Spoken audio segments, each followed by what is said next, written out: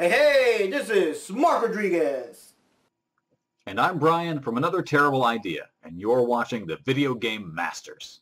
Alright guys, so in this episode, we're going to cover a game that's been requested for a while now, and I finally got my hands on it, so we're going to be talking about Ducktales Remastered for the Xbox 360. Now as you know, this game is based on the original Nintendo 8-bit version of Ducktales, and while I still do have my good old Nintendo Entertainment System, that's my baby, I've never had Ducktales for Nintendo, so I can only honestly cover Ducktales Remastered. Yeah, well I played both the original NES version and the remastered, so I'll be comparing the two versions. That's right, and without further ado, let's check out DuckTales the Nintendo version and DuckTales Remastered. But first, let's check out the show behind the games. DuckTales hit TV in September of 1987 and was based on the adventures of Scrooge McDuck, the richest duck in the world, and his nephews Huey, Dewey, and Louie, left in his care by none other but Donald Duck himself. The series would often follow Scrooge's quest for treasure to become even richer, often running into some of his enemies. Flint-Heart Glomgold was the second richest duck in the world and would stoop to new lows to surpass his rival. Magica the Spell wanted to rule the world with a spell using Scrooge's #1 dime, and the Beagle Boys just wanted to rob Scrooge's money bin all the time. The series had 100 episodes spread across 4 seasons and a feature film called DuckTales the Movie Treasure of the Lost Lamp released in theaters in 1990. And also, this cartoon has probably one of the most catchiest theme songs ever.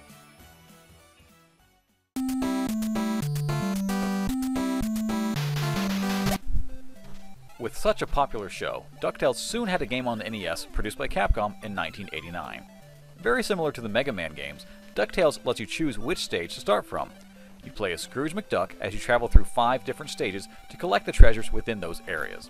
The 5 areas are the Amazon, where you face all kinds of jungle creatures, the African Mines, which takes you deep underground, the Himalayas, full of ice and snow, where you actually get stuck in the snow if you're not careful, Transylvania is full of ghosts and mummies, as you would expect, and finally, your adventure even takes you to the moon, where you face space aliens and robots, and one of the greatest themes in NES history.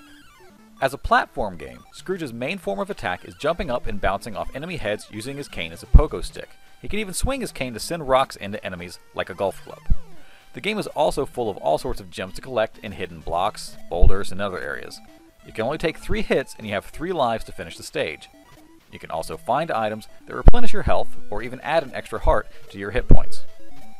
After you beat all 5 stages, you have to face Dracula Duck, as well as your old enemies Flint-Heart Glomgold and Magica the Spell. The game was very successful and considered one of the best games on the NES.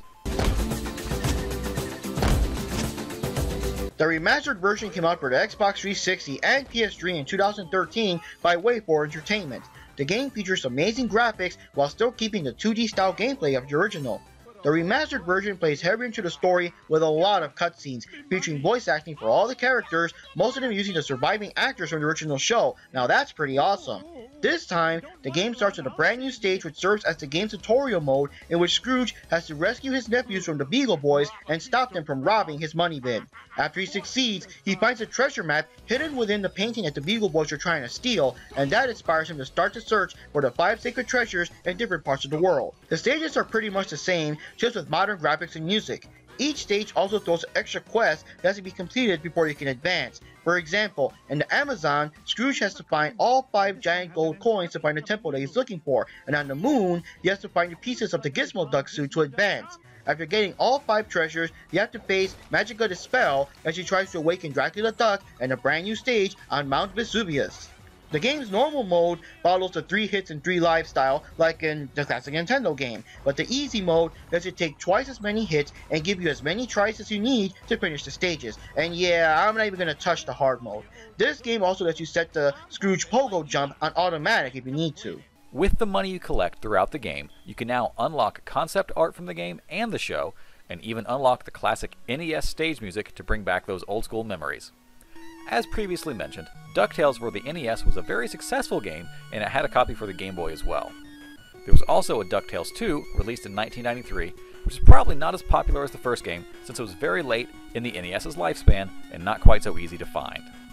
Alright guys, so now it's time for my thoughts on the game, and like I said, I only played Ducktales Remastered, I can only cover that one. The game's a lot of fun, I really enjoyed playing it, and I love all the graphics, all the character detail, all the extra animation, like whenever Scrooge gets caught by a planche or stuck on ice, it's all pretty cool. The background stages have been redrawn beautifully, I love all the extra details with stuff going on in the far off background, that's all pretty cool. And you even get new stages too, that's pretty cool too. And as for the music, it's also very, very catchy, had the Amazon theme stuck in my head for the longest time. It's just that catchy. Now, the game itself is just one big old nostalgia trip. Like, I'm sure if you guys played the original Nintendo version, this game just takes you back to those good old 8-bit glory days. Or if you guys have never played the Nintendo version and you're just a fan of the show, I'm sure all the cutscenes and all the voiceovers will take you back to the good old days when DuckTales was still on TV and you're running home after school to watch the latest episode.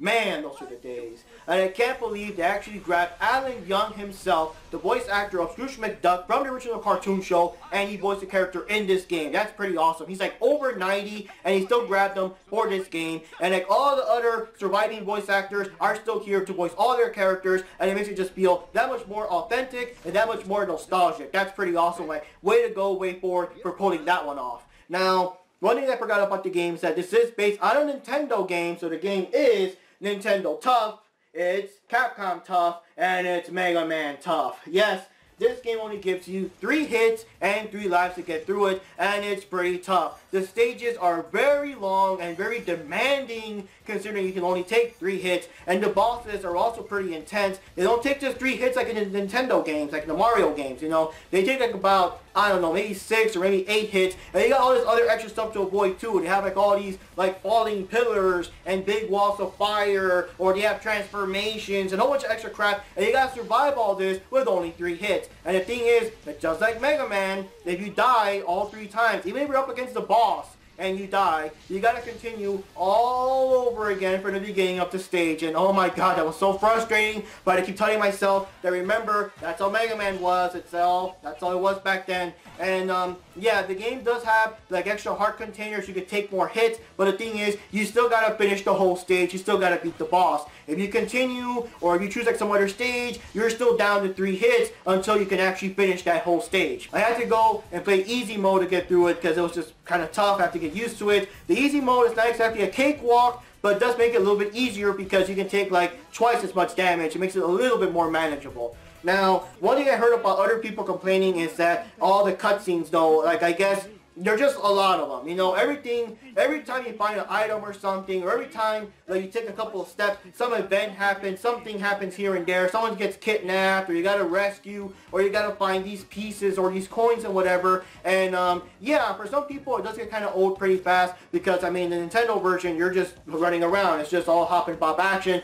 not so many cutscenes, and I do admit that if you die and continue a lot, and restart the stage, it does get pretty old. Like if you die in the Amazon and the boss killed like about 2 or 3 times, it does get pretty old to go back to the beginning, and every time Scrooge finds a coin, oh yes, another golden coin. Like it does get pretty old pretty fast, I do admit that. But luckily you can still skip them. You're not really forced to just sit through them. You can just pause the game and just skip through it. And yeah, after I've seen all the cutscenes like maybe once or twice, I do kind of just skip through them to just keep going with the game. But other than that, the game is still a lot of fun. It's pretty awesome. If you're a fan of DuckTales, the original version, or just the show in general, this game is a lot of fun. I recommend you check it out. And if you're not that much of a fan, but you like these kind of like, you know, hop and bop and platforming games and side-scrolling games, then yeah, just give it a try. Just check it out. It's pretty cool. Like I said, it's worth a shot. Comparing the two, the biggest difference I have to say is probably the level of difficulty. The remastered version is so much easier than the NES. I don't know if it's the automated pogo. I don't know if it's just familiarity with the controller again, but going back and playing the NES copy today was so much harder than going through the Xbox 360 version. The original NES version is just a much tougher row to hoe. So if you're looking for a nice fun game, they're both there, but you're looking for something that you can just sit down and enjoy, I would go for the remaster.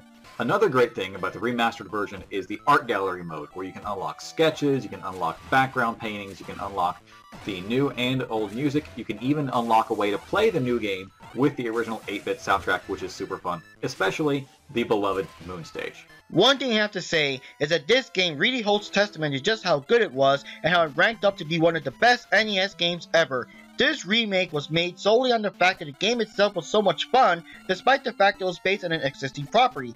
DuckTales itself ended in the 90s, and so far there's been no new series or toy line to warrant making a new game, other than the fact that this game is just that good. There's a DuckTales remake in the works for 2017, but this was made back in 2013, way before any of that, so this game really is just that good.